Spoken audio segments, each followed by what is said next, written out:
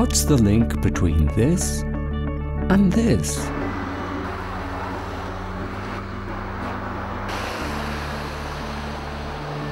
And why did a city full of these decide it was time for one of these?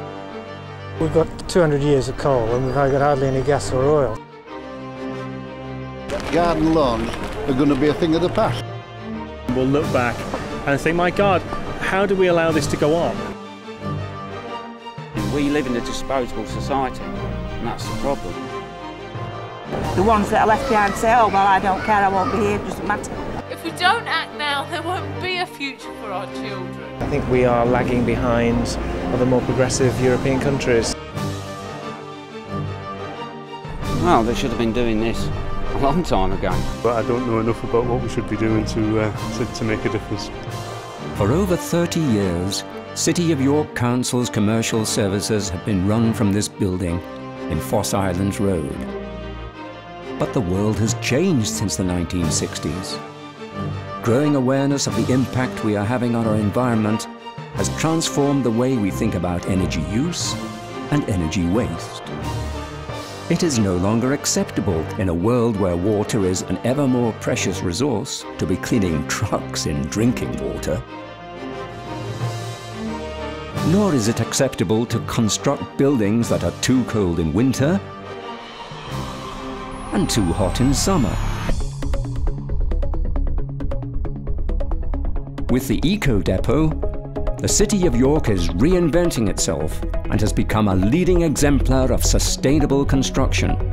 It has taken individuals and organisations with real vision to bring York the largest timber-framed straw-clad building in the whole of Europe.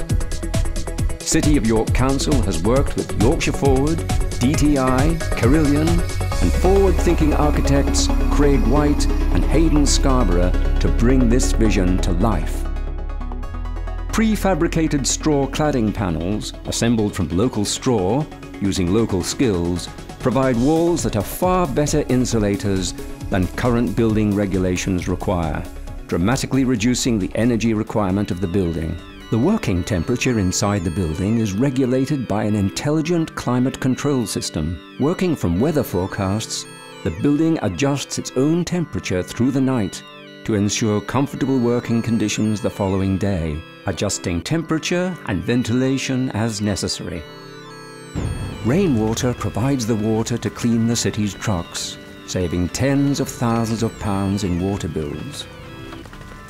Harnessing the power of the sun, the largest photovoltaic array in York will provide solar energy to power the building. In the new year, a wind turbine will be added to further reduce energy bills.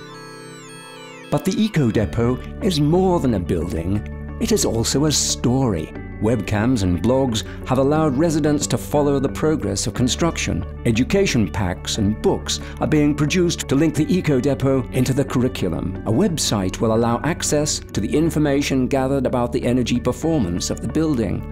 The building itself houses an interpretation room to which students and developers and residents will come to learn about environmental sustainability. Unlike many sustainable buildings, the Eco Depot is more than an icon. It offers a real and practical method of transforming the building industry, providing a method of using the fantastic insulating properties of straw in a way that is adapted to mainstream construction. The Eco Depot represents the beginning of the third age of York, from medieval historic city, through the industrial age of manufacturing, and on to the post-industrial age.